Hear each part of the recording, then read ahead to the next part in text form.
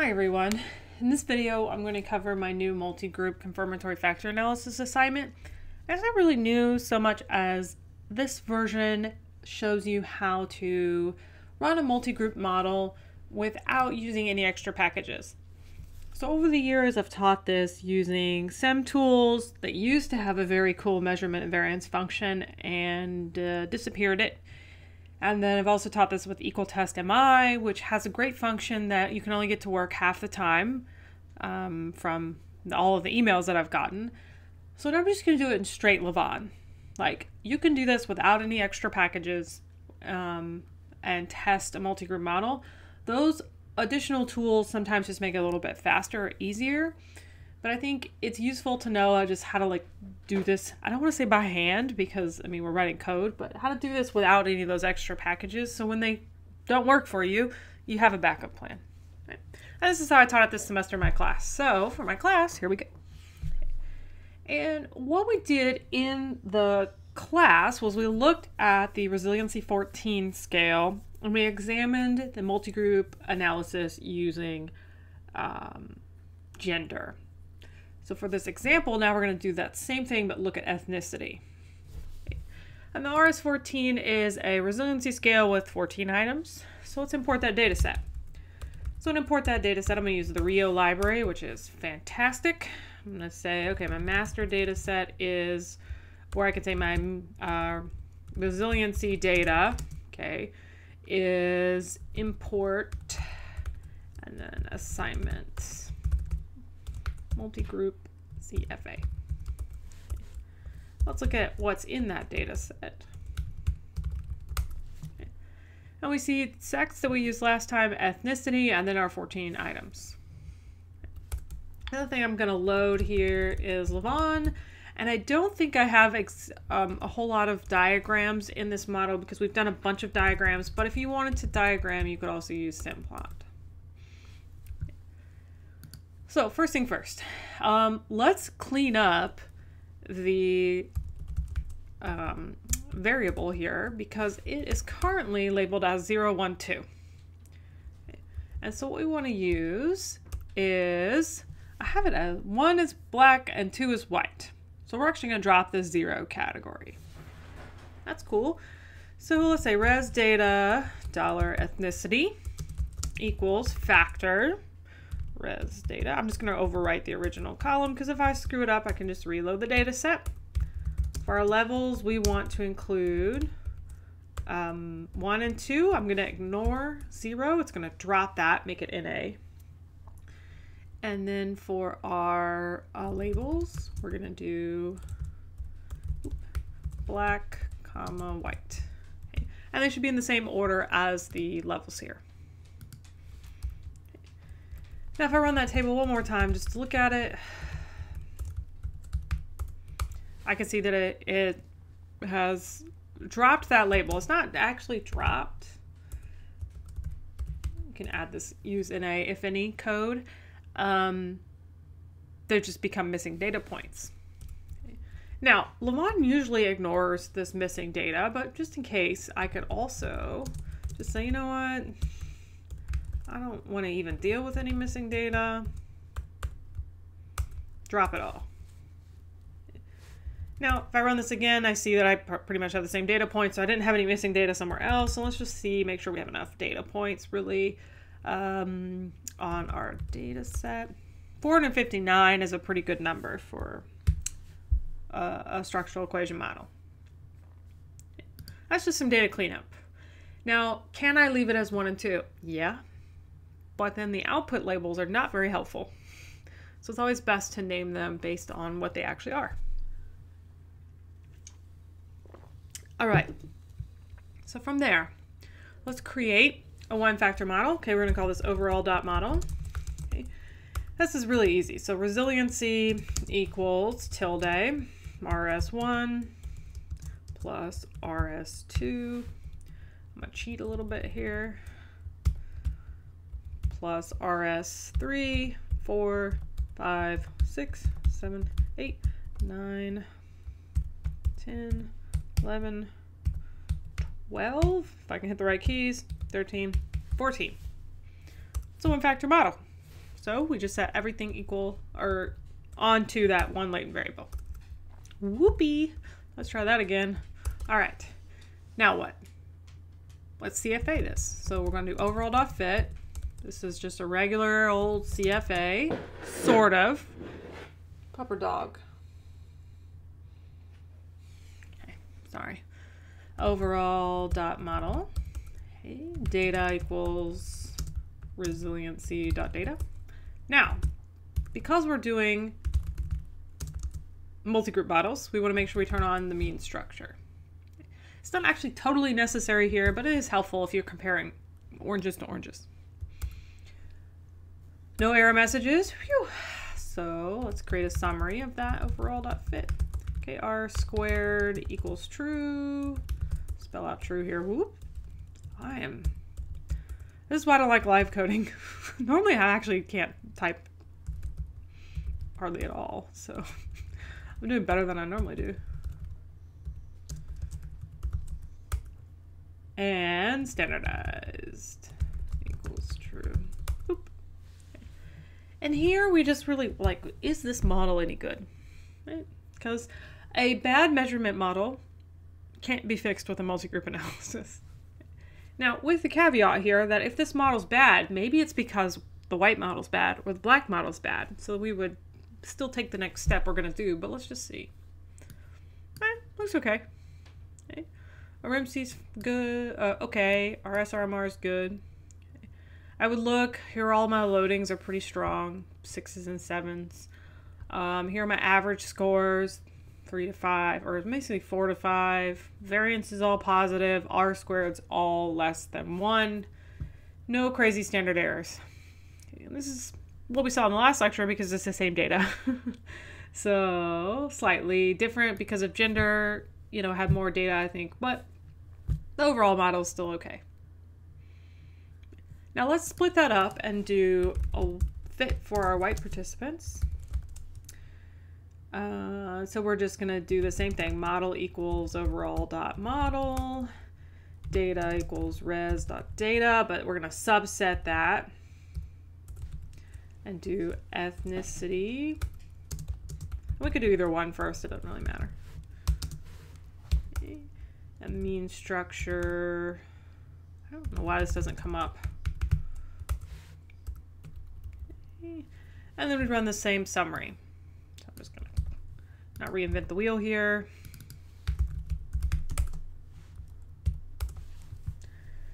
Let's see, is the white data approximately the same? Affinity is not bad. Okay, they're acceptable. Most of our loadings are fine. Excuse me. Our variances are all positive here. R squared is less than 1. So everything looks okay. Now, same thing, but for black participants, just to make sure that when we start to nest these models, we aren't going to blow them up. Okay. And what would I consider bad here? Well, if one model is like fitting really nice, oops, black, and the other model has like half the fidencies are really poor, or the loadings in one model are all 0, that's not good. That's time to stop and think about how configural invariance probably isn't going to be met. Now, what about this model? Now, this model has way less people. It's only 100, so we got to be careful here because our sample size is smaller. But overall, the model looks pretty good. So it's probably appropriate to put these two together, because if one of them was radically different than the other, it would be time to investigate why.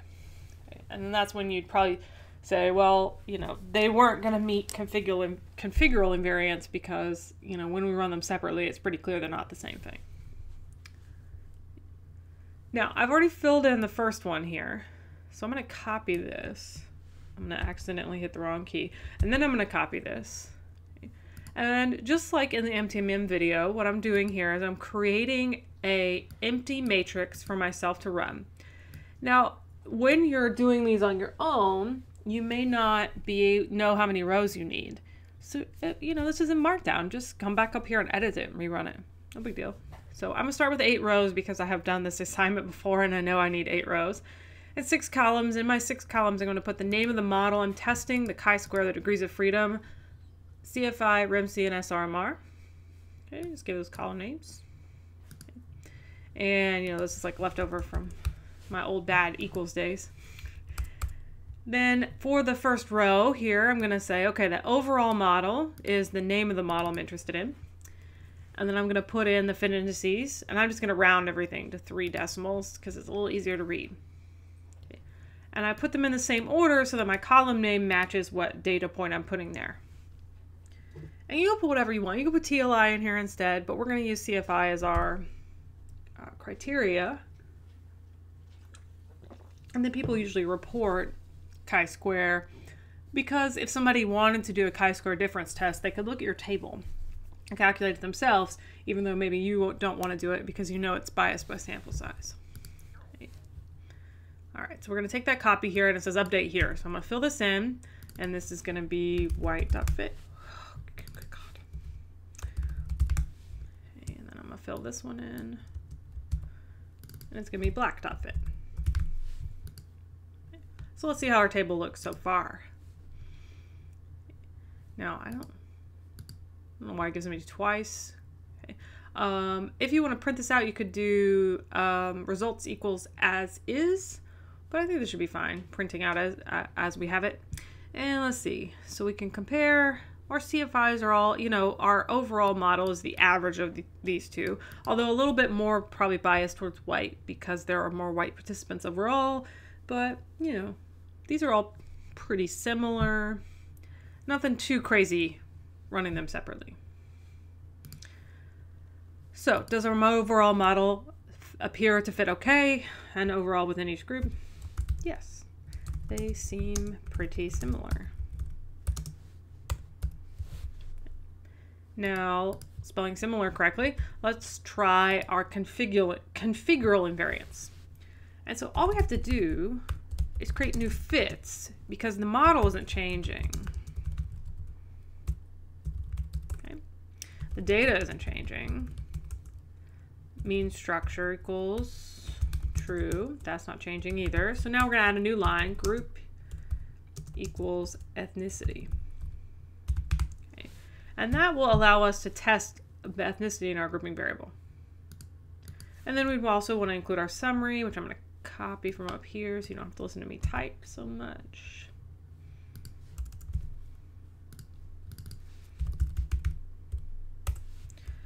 And then last but very much not least, we're going to paste this into the table. Okay, where it says update here, we're going to do the same thing we did a minute ago. Do configural.fit. What happens? Shoink. Now, I'm going to get my big old huge long summary, and I really should look at it, right? So one problem I have with running these just as a whole block is you might totally miss if there's an error message. Okay. There isn't one. Cool. Okay, now let's run the summary, kind of look at that. So once we nest those two bad boys together, we have, decent fit indices. I mean, TLI could be better here. RMCs, okay. SRMR is good. And then we have our group 1 here, which is black. And we can see that these all load pretty well. All of our variances are positive. All our standard errors are all approximately in the same kind of feel. It's looking good. White here, all approximately pretty good. 6s and 7s, loading onto their latent variable. Our error variances are positive and not wild, right? And so, everything seems okay without getting too deep into the numbers. And then we plop that into our table and let's look at the table. Okay. Now we're still not comparing anything because now we've nested them together like pancakes. Okay.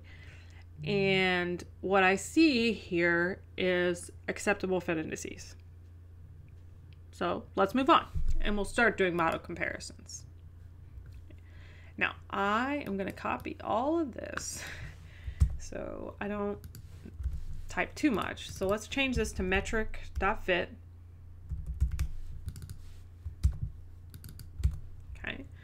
And all of this stays the same, but now we're going to do group dot equal equals, what's first? Loadings. Sorry, brain fart. Loadings, intercepts, residuals. I hope. Let's go look. You know, that's what the notes are for. Let's go down here to metric. Okay, loadings. Whew. I taught this last night. You think I would remember. All right, so let's see. This all looks good. I'm going to copy from up here. Again, work smarter, not harder. Now let's run this. Run it. No error messages. Good news. Run that. All right. So now we're setting our loading is equal to each other. And we don't really see much of a change at all. That's good. Okay. You might see a drop in fit, but we were hoping it's not a big drop in fit. So now we've set the loadings equal to each other. So 1.22, 1.22. Do notice that gives you slightly different standardized all, but that's mostly because, you know, the way that it's standardizing the model, each group has got a slightly different set of variances and that kind of stuff. As we constrain the models more and more, we'll see that these start to line up together. But right now, the only thing we've set to equal are these loadings.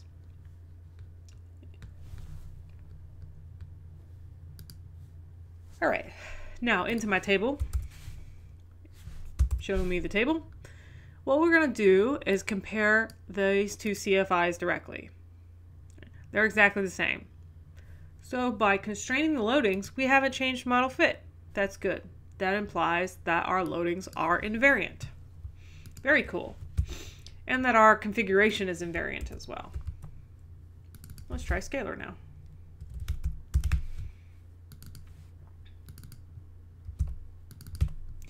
I'm just going to cut and paste all this stuff because it's the same thing each time. So once you build it once, just kind of use that code. We're going to add here our intercepts. So now we're going to set the item averages together to be equal. So do people in each group start in the same place? Are their intercepts the same? No error messages. Checking out this model. Oh, there is a drop here, but is it enough? Right, and if so, where is it at? And you know, nothing jumps out at me at the moment, model-wise. Right, they all look kind of hasn't changed. So I'm just kind of simply scrolling through these right now, not to bore you to tears. In my real models, I would investigate these numbers a little bit more, but basically, here in the summary, I just want to make sure that like nothing has gotten large. And generally, if the first couple steps are okay, these will be as well, but the place to really keep an eye on is standard errors. Because if something kind of goes askew, you'll get an error message if there's a negative variance, but if suddenly one of your standard errors becomes 8 times the size it was earlier, I picked a random number there, but you know, 6 times the size, whatever, that's not a good sign. Something went wrong. Okay. Let's throw this in the table and look at our table. So 912 and 902. This is why I do 3 decimals. That is technically 0.01. And the rule is greater than a 0.01 change. So if it's right on 0.01, what I tend to do with 3 decimals is call it good. Okay, I would consider these equivalent. Now, I'm a big fan of never say marginally significant or approaching significance. Please don't do that. You know, if you're going to have a rule, stick to your rule. And if you wanted to, you could decide that these two are not equivalent and look for reasons why. But if I'm going to say my rule is greater than 0.01, this is not greater than 0.01, and I'm going to move on. Okay. And there's some newer arguments over what the cutoff score should actually be. You know, that's a tough one. You know, some people suggest it should be 0.005. I would say that many models would not meet these criteria. Some people suggest a sliding scale. You know, there's a bunch of ideas here, but you know, for better or worse, we were using 0.01. All right, now let's add our strict variance here. Last model, well, the last part of this anyway. And then let's copy this one too at the same time.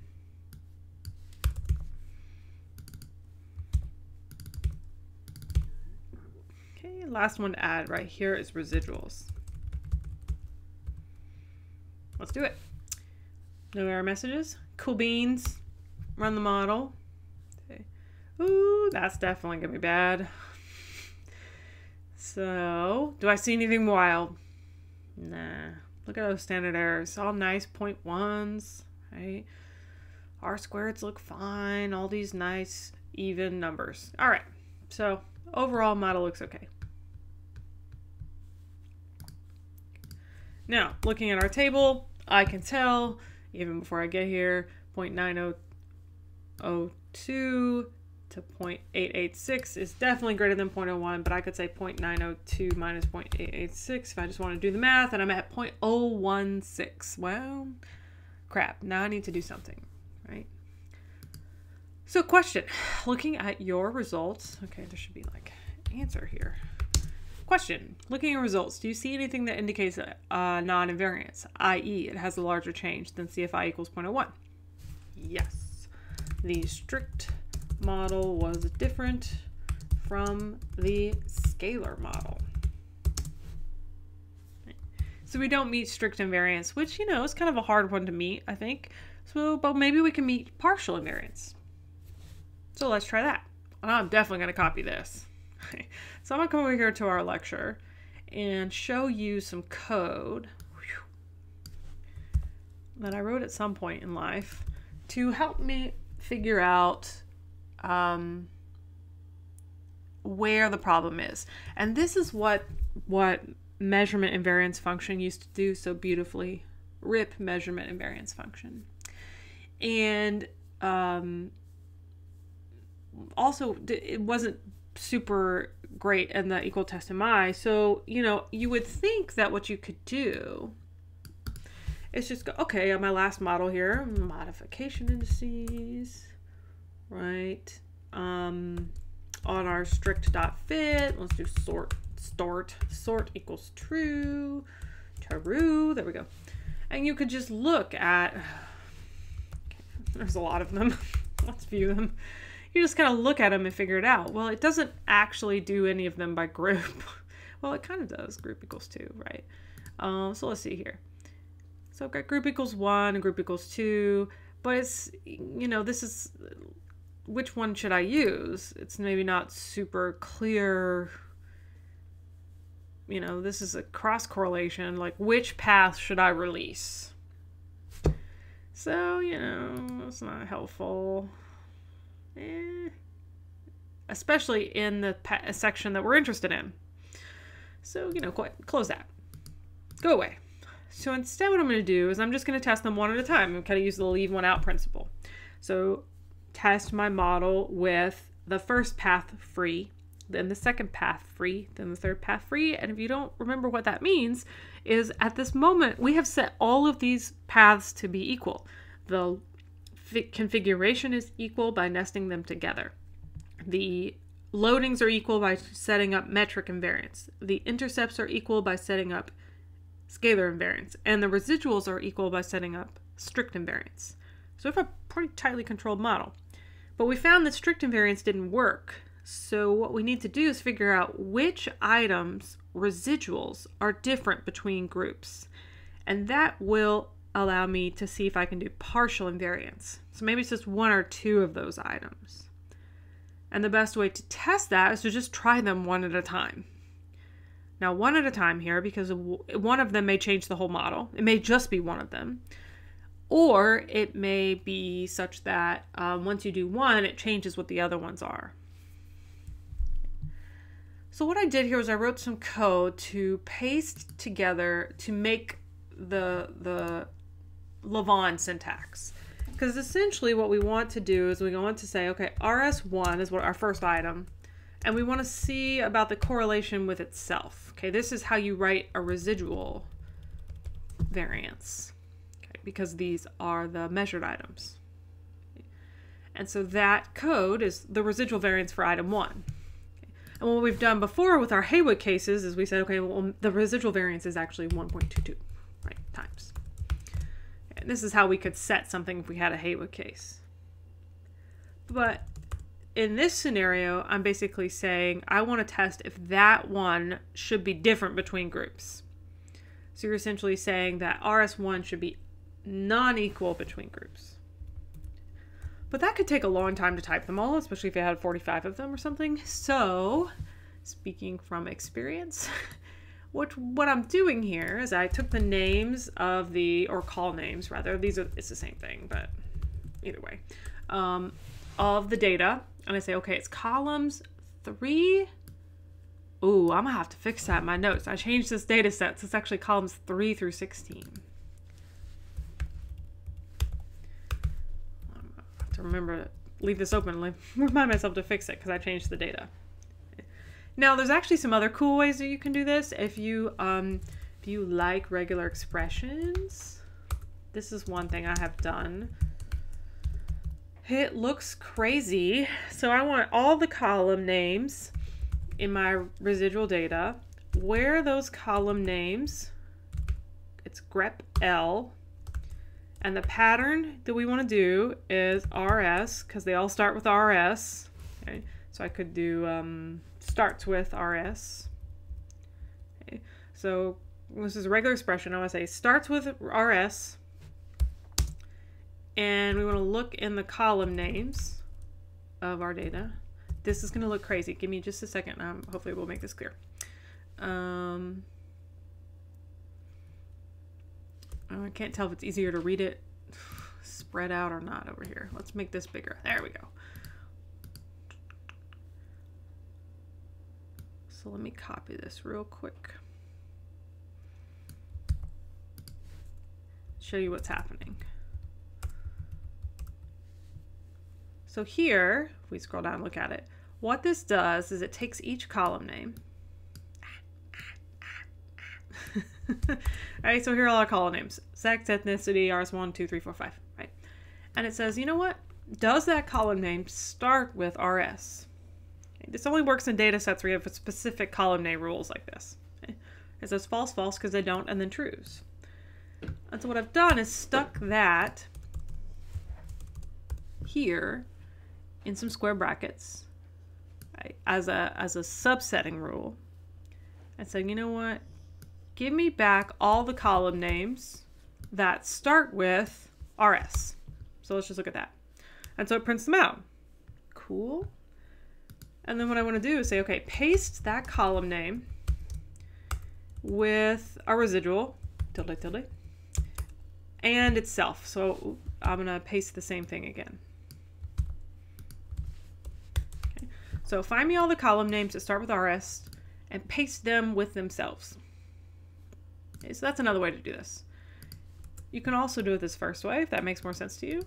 But this is the more flexible way where you don't have to know where they're hidden in the data set. So what did that look like? Okay, so now we have RS tilde tilde RS1, RS2 tilde tilde RS2, etc. So these are all the possible residuals that we could change. Cool. I'm going to create myself a placeholder CFI list. Okay. It's not very exciting. All it is a count variable here. Okay. So we're going to run this 14 times. I could make 14 NAs, works the same. And we're going to give them names. So let's look at what that looks like now. Those names will just help me in a minute find which one I'm running. Cool. Now I'm going to use a loop. I know you are enthusiasts. You don't love loops, but hey, I could pretend to be Python for a minute. And the answer and everything in Python is always a loop. So let's loop over this. I'm going to loop I times, because I learned Perl first, from 1 to the total number of partial syntaxes I want to run, so 14. So it's going to run the first one, the second one, the third one, the fourth one, the fifth one. Okay. And I'm going to run my CFA model. Okay, this is the same model we just ran, except now we're doing ethnicity. This model wasn't going to work very well. Okay. And here's the specialized code to relax or free up that parameter. So group.partial says for RS1, whatever, let them do whatever they want. They don't have to be equal. Okay. Now the I here just tells me which version of the loop is. So first round. So we'll do number 1, then number 2, then number 3, then number 4. Yeah. So depending on how good your computer is, this can take a minute to run. Oh, it helps if you spell ethnicity right. It runs real fast. We give an error message.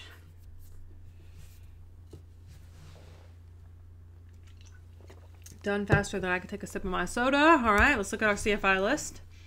And these are all the CFIs for that model with that parameter relaxed. Remember from our table up here, our overall one was 0.886. So we want to get ourselves up to, let's see here. So our, sorry, let's rerun this. I lost what I was thinking. We're trying to get up to a measure for a scalar. So we'd say 0.902 minus 0.01, and we're trying to get to 0.892. Well, I could find here whichever one meets that criteria, which you will see is none of them. So I might have to do this twice. Or I could just say, you know what, tell me the largest one, which is RS3. Cool. I'm going to use that information to now rerun my model and free up that parameter. All right, let's go up here. I'm just going to actually copy all of this. Well, okay, not this piece. Paste it down here. Down to update, we're going to do group dot partial equals, and we would copy our RS3 here, but I'll just type it tilde RS3. I'm going to call it strict 2, so I have it saved as a separate model, and then I'm going to put that information into my table.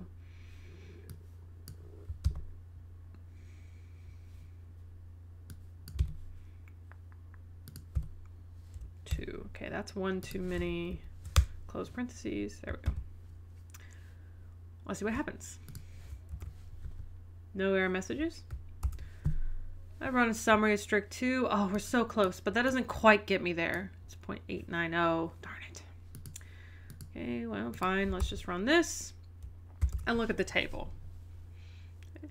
So we're at 0.890, and we're trying to get up to 0.902 minus 0.1, so 0.892. And so we may have to run one more item. Okay, so we can call this partial model RS3. Let's try that whole thing again. So I'm going to copy this code block and stick it down here. And we'll come back to these questions here in a second. And, you know, I don't need any of this stuff anymore because basically we've already done it once. We don't have to do it again. And so my partial syntax here, I'm going to add in what I just added. So RS3, tilde, tilde, RS3, plus this new one. Okay. Now, in a minute, it's going to do RS3 and RS3, so it'll do it twice, but lavaan will mostly ignore that. It just kind of thinks you're dumb. But, you know, that one is RS3 by itself. So you don't really have to recreate your partial syntax by excluding that one, but you can if you want. I think the amount of time it takes to run these is so small that running one of them again that I don't need to is not a big deal.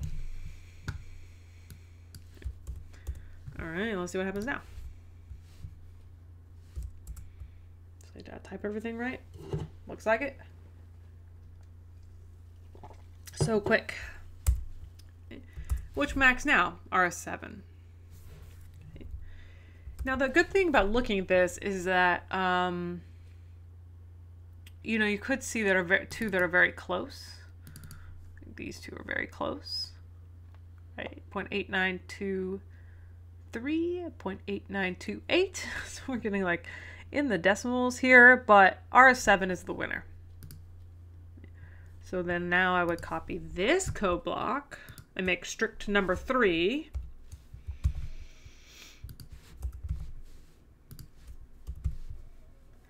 Add in our RS7. Notice here that it's a new part of our concatenate and not just in the same text area. Like it's not typed here. It's typed as a separate free up of the partials. Okay. My table fit, I need a 9th row. So don't try to run this because it'll get mad at you. But you know what, let's just try it. So you can see it's going to be like, hey now, that subscript is out of bounds. What are you doing? There's only 8 rows. Easy enough. Scroll, scroll, scroll, scroll, scroll, scroll, scroll, because we haven't knitted this together yet. In row equals 9. Fixed. Now, to fix that, we'll need to rerun everything. So we'll just let it all rerun for a second. And this is why I love Markdown. Happiest thing ever. Okay, that one, go away, that one. Okay, it still says RS7 is the one, so I know I'm doing something right. Hey, I would kind of scroll through all this, but let's just paste it into our table. And now we can see, did I do that right? Oh, no. Why didn't it go up? That should have gone up. 0.89 again. Hold on, let's look at this. Let's see. 0.89. That did not improve my model. Did I miss something somewhere? Let's see here. So we've got our strict fit 2. It should go up. Right? Our CFI list. So with R7, we should get 0.892 with these two together. Huh. All right, now I have my 2 partial fits. So let's look at our output and make sure it actually ran that correctly. What did I do wrong? Huh. RS37 did not get freed.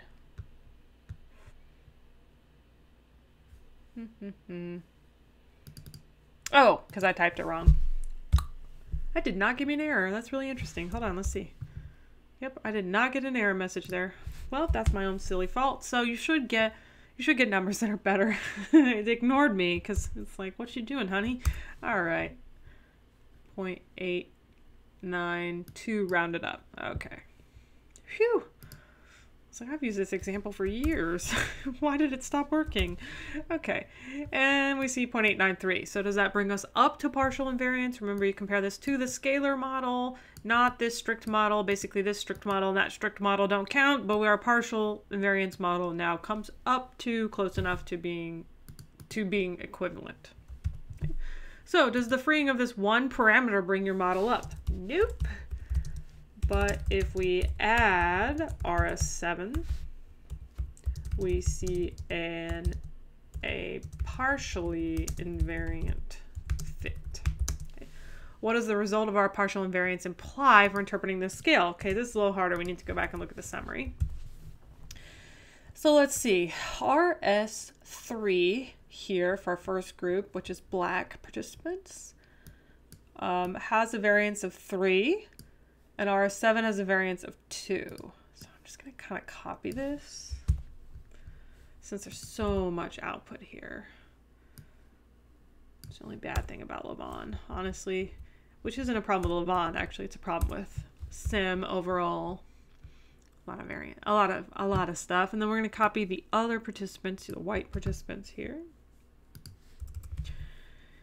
And I told students, like, if it's going to break down, it's going to be at scalar, and now I'm showing you 2 strict examples, but, you know, it can go bad at any step. Let me close this. Now, what does the result imply? Okay, so this is black participants, and this is white, and I'm just pasting this for us to be able to read it. So what I would say is that black participants show more heterogeneous, I think, no, answers for resiliency scale 3 and resiliency scale 7. I would have to go look at what those items are. Then white participants. Okay. This implies that they are answering items with, spelling, with a wider range of values, which suggests a flatter distribution or more variable distribution than white participants. Okay. And let's see, I have a scale on my computer. I think I have it saved somewhere on here. I have a whole bunch of other nonsense on here. Where is that scale? Might be called RS14. That makes sense. I have all of the examples over the years. There it is. Let's see what that is. Okay. So item number 3 is, I usually take things in stride. And item number 7 is, I can get through difficult times because I've experienced difficulty before. And so black participants pick a wider range of values on those questions. This is a 1 to 7 scale.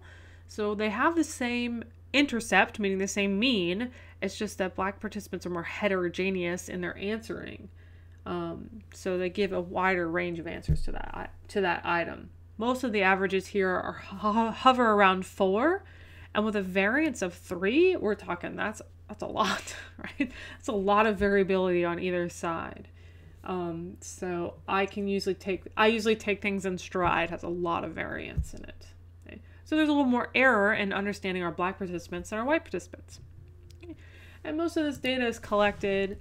It's simulated from studies that my friends have run, and so this is based on studies that occur after a natural disaster, and that makes a lot of sense, that there are more variability in the answers.